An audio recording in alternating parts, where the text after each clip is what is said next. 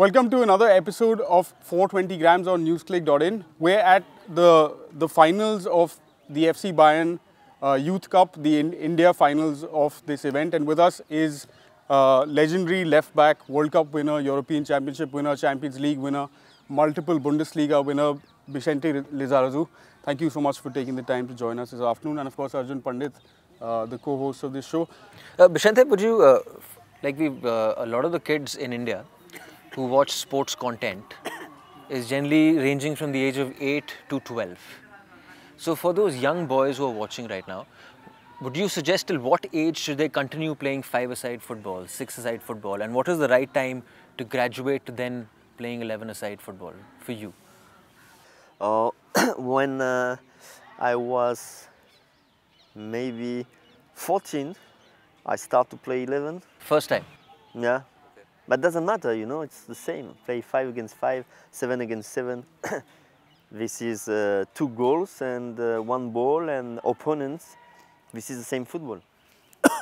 When you play 11s, maybe it's a little bit more tactical because you have more players. And the space is bigger, so you must have better physical condition. But doesn't matter if you play maybe till 16, 7 against 7, doesn't matter. You play football, you make dribblings, you make passes, you make shoots, and so you are training your ability. But of course, one day you have to play 11 against 11 because the big teams, they play this football. Even if football, you have many things you can play, such fields, 5 against 5. You can play in little fields 2 against 2. Everything is possible.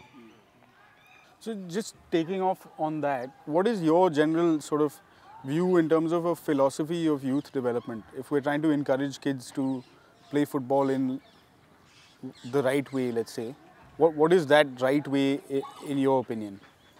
The right way, in my opinion, especially for young kids. Yeah, for young kids to train the technique, first of all.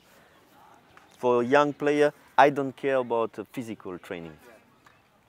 I want that football is just fun and fun with the ball and training the ability with the ball. So making a lot of exercise who train your ability with the ball, dribbling, jungling, touching the ball, you know, to be easy with the ball. The ball have to be part of you. You know, the ball have to be friend.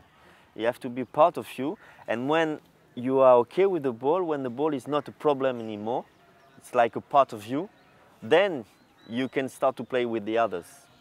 But to start to play with the others, this is another thing, you know. To have the ability of the ball, to control the ball, it's one thing. And then to play with the others, different, because you have to understand the way they are playing. To try to play together, you know. To make a pass together with 3 guys. So this is another thing to learn, step by step. But very young, only ability with the ball, individual technique. And I will say that I prefer to leave freedom to the young player, even if I make too much dribbling. Okay, no problem. Doesn't matter. Later, I will suggest to have more organization, more discipline, you know. But young, freedom, pleasure, fun. Bixente, just taking cue from that, I was reading up on you, and it was said very early on in your career as a young player, you were said you're not strong enough to play professional football. Now, it's something an Indian player can relate to, because we're not generally the most physically strong and big boys to succeed in the world of football, if I may say. What advice would you have to these kids? Because you're the perfect role model and example for that. Well, I think football is sports fantastic because you don't have to be the strongest. You don't have to be 2 meters and 100 kilo. You have a lot of little player, very good. And the best at the moment is Lionel Messi. He's 169, like me. And so he's the best one. And you have player of 190, 2 meters, and he's the best. And so this is a sport who give the chance to players who are not strong, very strong physically, very big. And of course, if you are not strong like others, you must be more clever. You have to think more than the others to make the difference. The others, they can make the difference because they are stronger, they will run quickly, they will have more power. But there is many ways to play football. Player like Xavi, Iniesta, you know, it's not player strong. They are so quick and so good technically and so clever that they are better than the other one. And my position, I was defensive player. I was very good in the timing. Also, I had good aggressivity to be good in defense. I was quick. A lot of heart. So yeah, it was not a problem. And for me, it was like a challenge to play against player bigger than me, trying to beat him.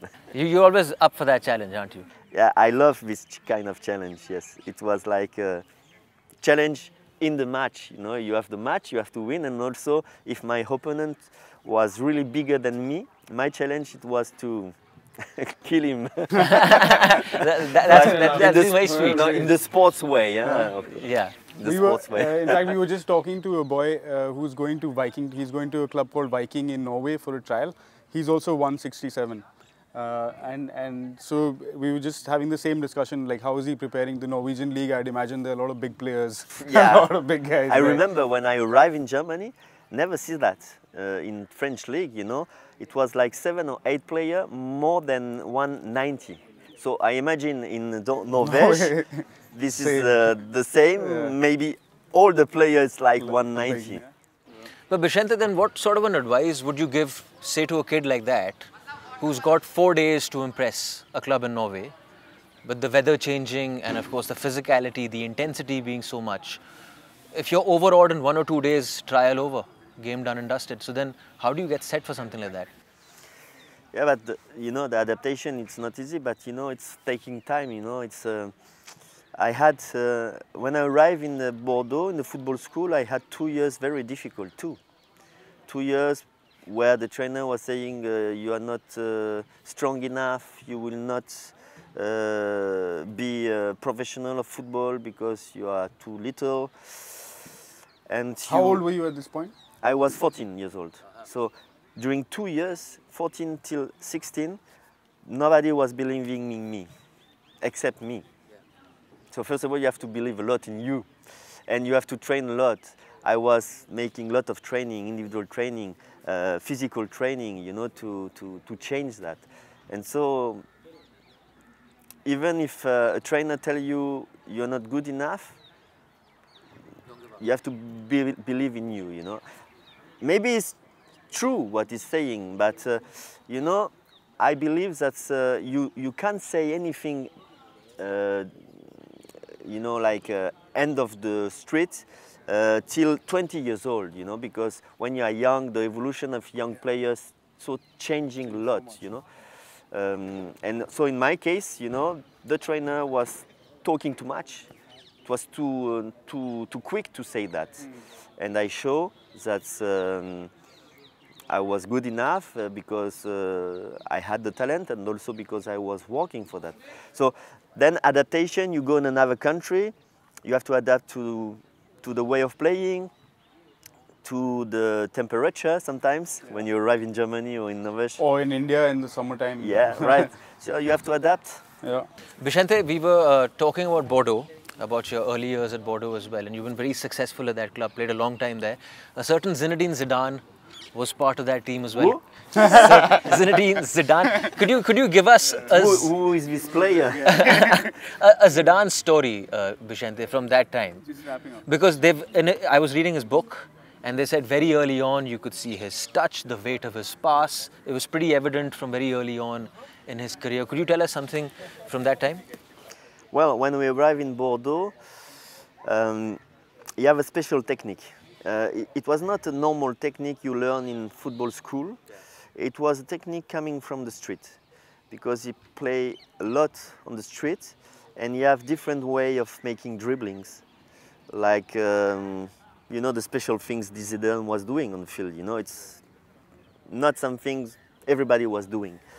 And so we said, wow, this guy, he have really incredible technique, incredible dribbling, but when he arrived in Bordeaux, he was not really fit, you know, he was not strong physically. So you have to train a lot to be stronger physically, and step by step, you know, month after month, year after year, he improved, and the physical condition was better, and so with the technique he had, he became a better player, very good player, fantastic player, legend player. One of the only players. God player. God player, yeah. But he wouldn't talk much, right? That's what, No. what I was reading in the book. He would barely talk. No. And on the He's field, he would shy. do all his He's talk. a shy guy. He was a shy guy when he was a football player. He changed a little bit when he became captain of France, but after, let's say, our generation, we stopped in 2000. We stopped in 2004, and in 2006, he decided to be a leader. Because before it was other leaders, so he didn't want to be a leader, but 2006 he decided to be a leader, and so he was talking more. And the big change was when he became trainer, because really it's the change of Zidane. His personality changed a lot. He was more open, speaking more, explaining. He was not explaining when he was football player. He was just playing, and it was easy. Yeah. But when he became trainer, then he had to talk. He had to explain the project to the player, to explain the project to the fans and to the media. And it was a new Zidane, incredible. The legends that you have played with and are among. 20 years after you guys won the World Cup in '98, France did it again in Russia. How do you compare these two teams? Just in terms of their style of play, of course, it's very different. And the run that they had was very different from the run that you guys had through to the final and then to win it. But how do you compare the two in terms of makeup of the squad and how it sort of reflects where French society is also gone or is going over the last 20 years? Because football often sort of explains other things about what's happening in the world as well, not just sport. It's difficult to compare, of course, because you know, our generation, we had success during many years. We had success in '98, we have success in 2000. We were the best team in the world during maybe 4 years.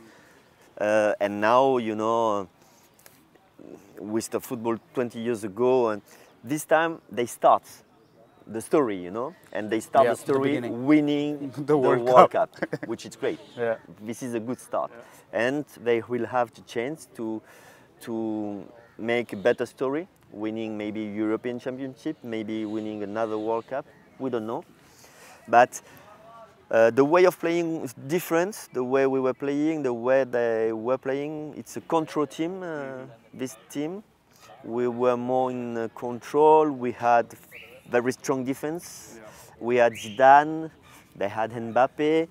But if I have to say a point which is the same, this is the spirit and the mentality, the preparation. I think this team was very well prepared. Didier Deschamps was really making a good job, and with the same strategy regarding the spirit of the team as Aimé Jacquet. Mm-hmm. Very good spirit of the team, and we had also very good spirit. But they are younger than us. For sure. You know, very young team. Yeah, so it's not the same mentality. Of course, we were player 28, 29, 30 years old, yeah. And it was player 20 years, 21. 19, 20. Yeah, so, but the age keeps dropping, Bixente, year on year. Yeah. So it's not the same to manage. Totally different. Yeah, mentality. Yeah, totally different in this aspect. I'll just end it on this, Bixente. Would you ever put a number on a country aiming for something like the World Cup, which has now become a 48-team World Cup? Would you ever put a number in terms of, say, you have to give yourself at least 20 years or 24 years to even think of getting there? And 20 might be even less, I'm saying. I mean, might be more given how world football is growing right now.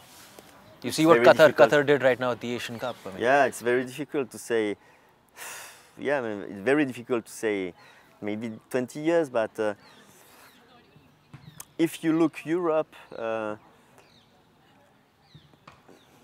let's say that the 60s, the 70s was a moment where football started to be very important, where everybody want to play football, because this is the point, you know. It's football. Why is improving a lot? Because, for example, in Europe or in South America, every child wants to play football. Yeah. So at school is playing football. With his friend, they're playing football, you know. So that's why if you start young, of course you practice more, you know. So we had like 50 years to have this level, let's say. So 50 years, long time. So we are talking about 20. 50 years, a lot of work as well. 50 years with a lot of work, yes. But with 20 years, I imagine you can qualify for World Cup if you manage it well in different aspects, especially the trainer and the way of training and the training you give to your young players. All right. So long road ahead, but good start. Sorry. Yeah. To finish, it was too long. I'm sorry, I talk too much. No, it's good. It was great to have you on the show. You're the first World Cup winner, first Euro winner, first Champions League winner that we've had. So thanks so much for taking so much time to talk to us. And maybe you will learn me how to play cricket? Yeah, I don't know if I'm any good at that, but maybe Pandit can. That's a myth, Bixente, that everyone plays cricket in this country. Okay. It's not true. It's not true. Thank you so much. All right. Thanks for watching, guys. See you again next week.